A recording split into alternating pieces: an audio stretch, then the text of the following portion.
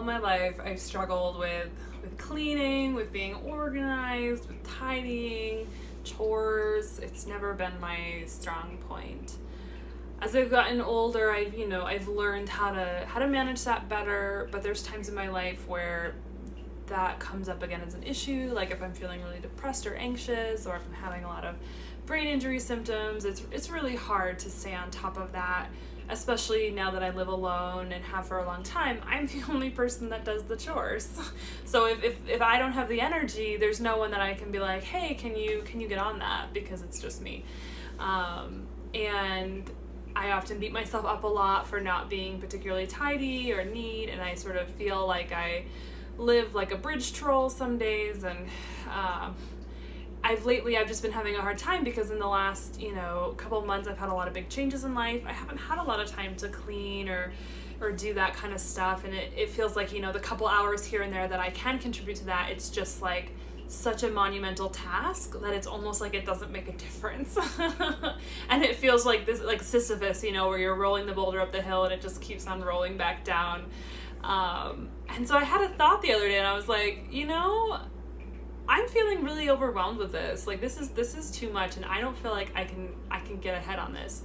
And I was like, what if I like hired a housekeeper to come in and like do a deep clean so that I could then sort of start fresh and, not have this whole mountain of gross to deal with, and then I could just work on the maintenance side. And I was like, that's not a bad idea. And I'm luckily in a place in life where I can think of that as a viable option. Of course, not everyone is going to have the resources to do that. There was definitely a time in my life where that was not a possibility.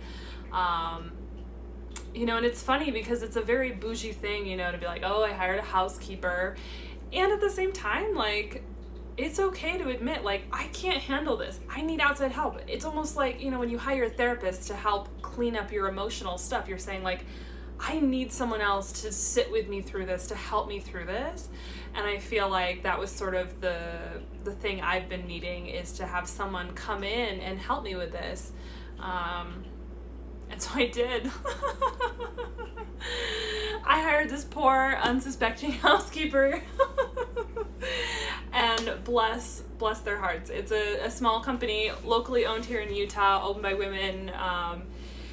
And I don't know if they knew what they were getting themselves into today, but they actually emailed me partway through and said, it's really bad in here, and we're not going to finish everything. I was like, I know, I'm so sorry. Like, I cleaned ahead of you, and it's still really terrible. Thank you for anything you can do. And they were like, you might want us to schedule a second session because we only got to 2 rooms. And I'm here, and as you can see behind me, they did some dishes. I just spent like 3 hours doing dishes in the last like 2 days myself, and everything smells like it's been cleaned. And they like fully cleaned off my stovetop, which has just been disgusting, and I've had the hardest time. Like, I have a really old bathtub, and so it collects mold really easily because it's got like tile grout, and it's really hard to get it out without like industrial cleaning supplies. And I actually I came home and like I almost cried because it was so meaningful to be able to walk into my space and to be like, oh my God, somebody help me with that, and it's not totally disgusting in here.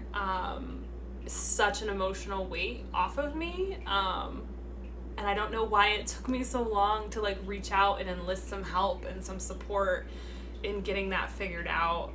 It's funny how we're just like, no, I'll handle it, like, but maybe we can't, maybe we need some support.